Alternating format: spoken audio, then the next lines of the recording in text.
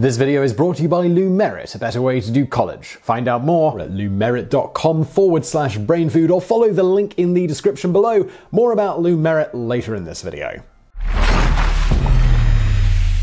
So, let's answer a viewer question because John K asks, why do I sometimes naturally bite my tongue when concentrating on things? The short answer as to why some people bite their tongue while concentrating is that the tongue requires a surprising amount of brain power to manage. Beyond general motor control, it's covered in various types of sensors, constantly providing feedback to your brain about what's going on in your mouth and making sure that your teeth aren't mashing the tongue. Even when you're not using it for speaking, it is continually moving slightly as it imperceptibly forms words you are thinking about. All this seemingly involuntary movement provides a steady stream of data for certain parts of your brain to pay attention to, even when those parts of your brain are otherwise trying to concentrate on something else. So the leading hypothesis as to why you stick out your tongue and bite your tongue is that generally immobilizing your tongue by biting it reduces the amount of stimuli that might otherwise interfere with your attention, particularly when you're concentrating on certain types of activities that we're going to get to in a moment. Now let's get into the slightly longer explanation. Until relatively recently, scientists thought that cognition and motor skills activated and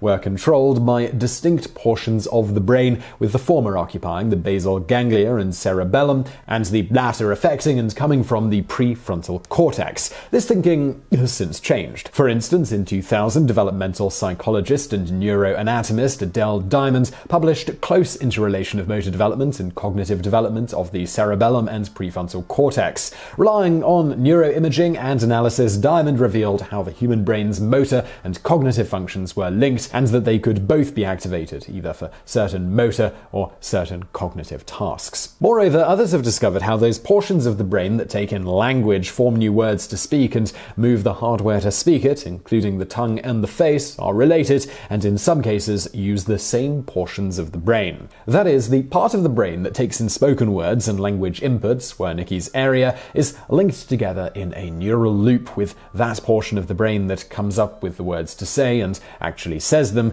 the Broca's area. Throwing more evidence on this pile, in August of 2015, researchers noted that concentrating on specific types of nonverbal communication tasks are more likely to induce such tongue biting or protrusions than others. In the paper, Slip of the Tongue: Implications for Evolution and Language Development, they studied the tongue protruding tendencies of children via observing a group of 4-year-olds doing various tasks, children being drastically more likely to stick out their tongues when concentrating than adults. As noted in the paper, these tasks, to quote, required varying degrees of manual attention, precision motor action, gross motor action, and no motor actions. While each type of tasks resulted in at least some of the children eliciting the expected behavior of sticking out and biting their tongues when particularly concentrating, the researchers were very surprised to note that it was not tasks with particularly fine motor skills that resulted in the largest likelihood of tongue protrusions, but rather when the children were asked to play a game called Knock and Tap. In this somewhat fast-paced task, the children knocked the table when the researcher tapped and tapped when the researcher knocked. This is a game that doesn't require particularly precise motor skills, but was the only motor task given that stimulated many of the elements of basic hand gesture communication. The fact that the children were all right-handed and when sticking out their tongues during this specific task tended to stick it out to the right indicated it was controlled by the left hemisphere of the brain, which is typically more dominant for language in right-handed individuals. The researchers concluded from all of this and similar evidence from past studies that there is a strong connection between the tongue and the hands via the language centers of the brain. This is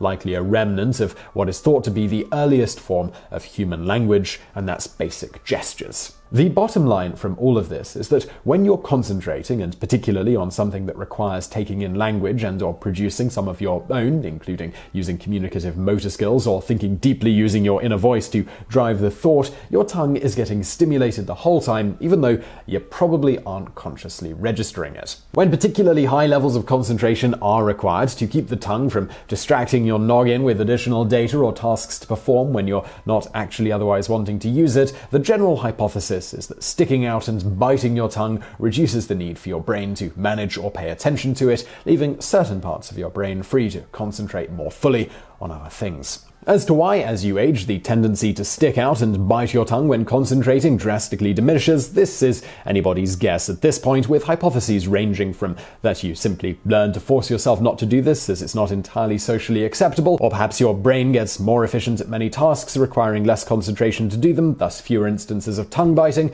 or maybe your brain simply gets better at tuning out the tongue whenever necessary. So, if you want to start thinking deeply, perhaps sticking out and biting your tongue a little more, very smooth transition to today's sponsor, well, you should go with Lumerit. Career-wise, college is pretty important. I think everybody knows that college does lead to better career outcomes, but it also comes with plenty of baggage. Maybe that's all the wasted time on unnecessary credit, or maybe you're just worried that you're going to end up in so much debt that you never move out of your parents' basement. Look, whatever stage you are at in life, college, especially without all of the crazy debt, can be a great way to take the next step. Look, I went to college, or as we call it on this side of the pond, university, and while it's not exactly been a straight path to where I am today, the skills and knowledge that I got through that academic stuff is really a part of what led me to here. Or maybe in your position, you took a crack at college and you didn't finish. Whatever your situation, Lumerit can be a great step to take right now, or actually after this video. We've got a bonus fact for you coming up. But what you can do now is click the link in the description below, open up a new tab so that you can check them out after this video. Okay, so you might be thinking right now, well, Simon, that all sounds cool, but what do Lumerit actually do? Well, you get a free consult about how long and how much it's going to cost you to get a degree or finish your existing degree. They'll show you how much it will cost, what classes you need to take to graduate as fast as possible, as well as if you can take some of those classes online. And Lumerit, they're not some sort of sketchy online university where you buy a useless piece of paper. These are great degrees from great universities. I actually recognize several of the names that they work with, and I'm not exactly an expert on US colleges. So don't get screwed over by student loans. Go to lumerit.com/brainfood. Link in the description below. And let's get into that bonus fact.